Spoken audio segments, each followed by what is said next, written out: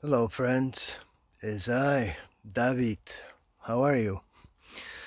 I'm okay. I'm definitely not in withdrawal, not craving anything, not jonesing for any dope. you know, I wouldn't mind having a doobie later, but you know, um, that's different. I just wanted to touch base just for a moment here, very, very brief moment, is because the health advisory in BC has just released the health advisory that the Comox Valley has actually experienced an increase in overdoses. An increase, my friends, after all we've been doing for the last couple and few years, beefing up the harm reduction meetings and opening up injection sites and getting VIHA and Health Canada and AVI and everyone on board doing art exhibits and all kinds of projects and neighborhood projects and so on. And we are still seeing an increase.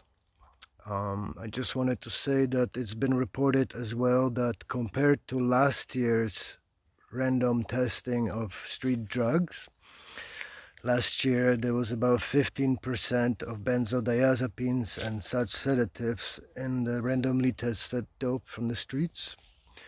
And this year it has already jumped to 51% presence of benzodiazepine and such sedatives in dope, which is not responsive to naloxone, and several like fluorazepam, etizolam, and clonazepam do not even show on those test strips that they have now.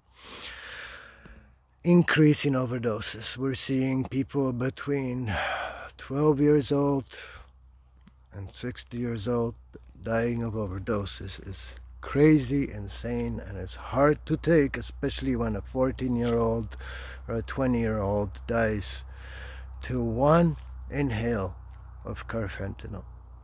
Carfentanil is starting to make its appearance in the dope scene a lot more than it used to as well. Last year in just November and December there was 60 deaths related to carfentanil overdose just in November, December last year, and already this year in March they were reporting already 150, I think.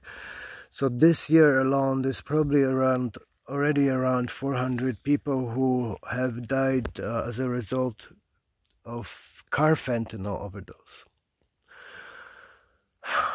And this is just a message for people to come to terms and realize that you will die if you do not apply certain things to your using. These days times have changed, Go again, get your clean dope since it's available. Free clean dope prescribed.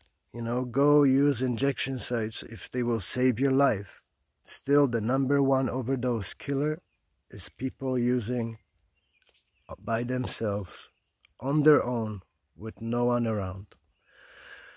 And I know I've been 6 years clean, but I'll never forget, I'll always be who I used to be, which was an addict. And I know that an addict always hides by nature. By nature, I was the same, before even it got so dangerous out there. I was literally using on my own on purpose. It's that kind of a neurotic, kind of a dark doom, kind of an addiction where you dwell in it best by yourself. So people, be careful. There is one good piece of news, and that is that 0 deaths in BC have been reported by safe injection sites and such places. Safe injection sites have reported 0 deaths. That's great. That means they work. That means you can't use alone. Not these days. Please beware. One love. Educate.